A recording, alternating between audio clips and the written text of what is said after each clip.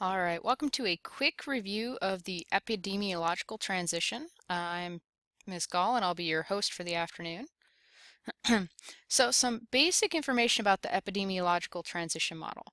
First thing you got to understand is that it's based in part on the demographic transition model. So there's a lot of similarities between the two. For instance, both have 4 stages with a proposed 5th stage. Both look at change across time and seek to explain why you see changes at different times in different regions. So there's that where piece that we're always looking for in geography. Um, Specifically, the epidemiological transition model seeks to explain the changes that we see in life expectancies and the causes of death at various stages.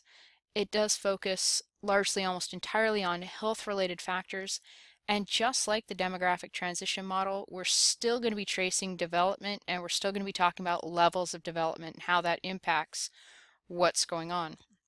Okay, so our stage one. Stage one, this is really pestilence and famine.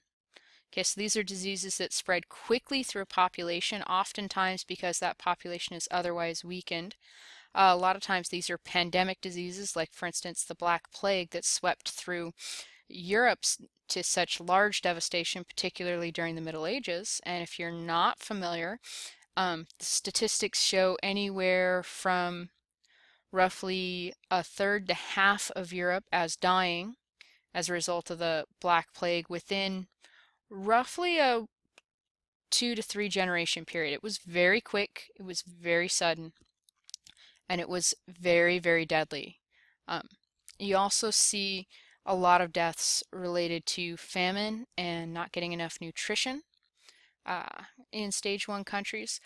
There's not really any stage one countries when we're talking about pestilence and famine.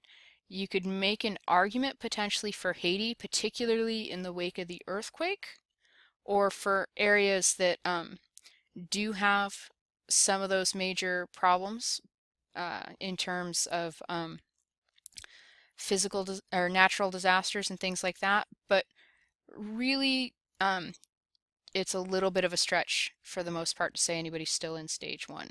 Stage two, now we've got our pandemics, they're receding, people are getting healthier, the diseases are spreading less. A lot of times that's actually a direct result of improvements in the public health system.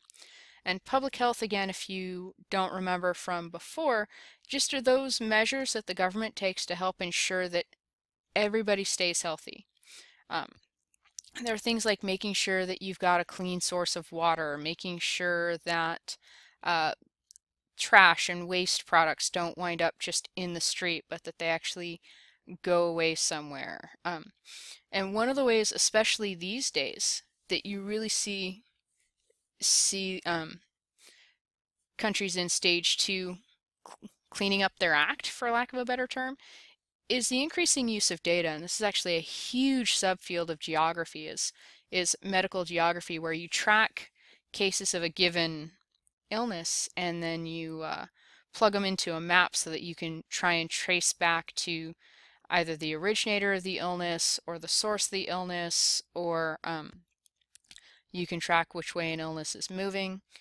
And great example of this for our purposes, and actually this is the one out of your book, is the illness of cholera and the work of Dr. John Snow in London in order to isolate really where are those, what's the most likely source of those cholera cases. So when you look at the map there, you've got water pumps in blue, and then you've got cholera victims in red, and what you can see is what's essentially a functional region with that pump at Broad Street and, sorry, I can't quite read the other one, but anyways, at that corner there where the pump is the node and there's lots of cases near it, and the further away you get, the fewer cases you get, which just went to prove Dr. Snow's point about water being the likely transmitter for cholera, and indeed it turns out to be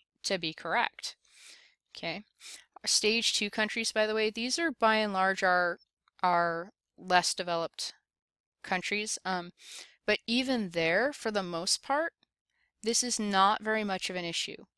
It becomes an issue in cases of natural disaster when there's just not the infrastructure built in or built up in such a way that a hit to some of the infrastructure doesn't mean a hit to all of the infrastructure.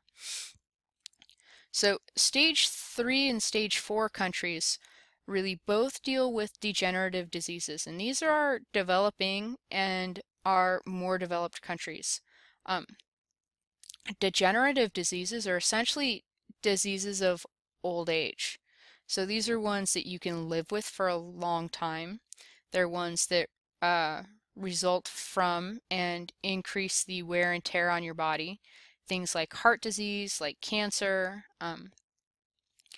And as medical care gets better and better, what you find is the ability to prolong life and to make it easier to live with those degenerative diseases and easier to live for longer. So that what you see is actually an increased likelihood of surviving, say, a first heart attack or a bout with cancer, which becomes interesting when you start looking at genetics and the possibility of passing on some of the genes that may make people more likely to suffer from some of those. So there's some definite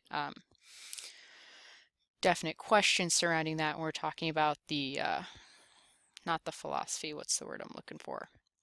The ethics of some of the research and things like that. Stage 5, and again, just like with the demographic transition model, it's a proposed stage 5. Okay, it's a possible stage 5. And what's really interesting is that what we're seeing in some areas is a reemergence of infectious diseases. And there's a lot of reasons why infectious diseases could be reemerging. Could be that the diseases that have caused them have evolved in such a way that they no longer respond to antibiotics. Poverty.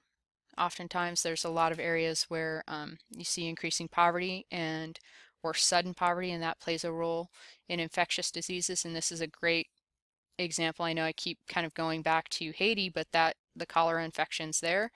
You could draw some similar examples with Louisiana in the wake of Hurricane Katrina, where all of a sudden you start to see infectious diseases go up as access to clean water and other resources goes away.